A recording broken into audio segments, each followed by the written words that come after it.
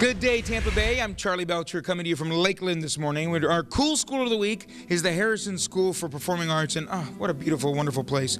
I want to build a time machine, go back in time, and enroll here. Daryl Ward is our principal here. We're inside an art gallery. A lot of high schools don't have art galleries, but boy, this one looks like I'm walking into a museum. Right. It's a dedicated art space for our students to show their work. What's on the walls now, we're all about global connections as well. This is a part of the Sister Cities International competition, and that exhibit actually opens tonight with a reception. So our students, it's not just our students on the wall, their work here. It's all over Polk County. So again, it's a connectivity kind of thing. But this is a dedicated space. Our teachers will come in here and teach in here sometimes for critiques and so forth. So yeah, as you said at the break, you and I were talking, we do try and really maximize our space. And Dr. Phillips is here, who is teaching the guitar class. Tell me what the guitar music we're hearing. Well, we have the guitar department here, and this is my elite ensemble. They audition to get in.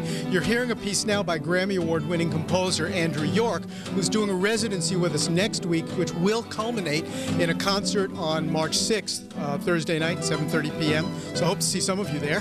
Let's show the guitar players. Let's see them in action over there. It's all about the kids today. And how many students in the program? The entire program has about 30 kids in it right now.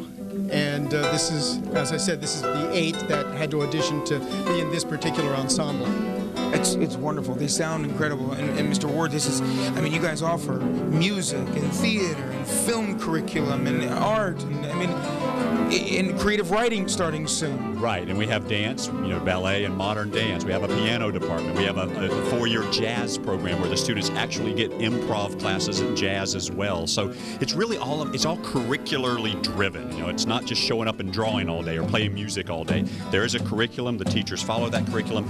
Again, that's what creates these students and developing the art process. And physically connected to Lakeland Senior High School. It's an interesting program. 500 students. I'm sure you'd like to have 2,500 students if the space would allow. Well, we're hoping to improve that enrollment as well, because we can take some more students. And again, it's all about getting as many students as possible access to an arts education. Keep up the good work with your cool school. I will leave you with a little more guitar music, ladies and gentlemen.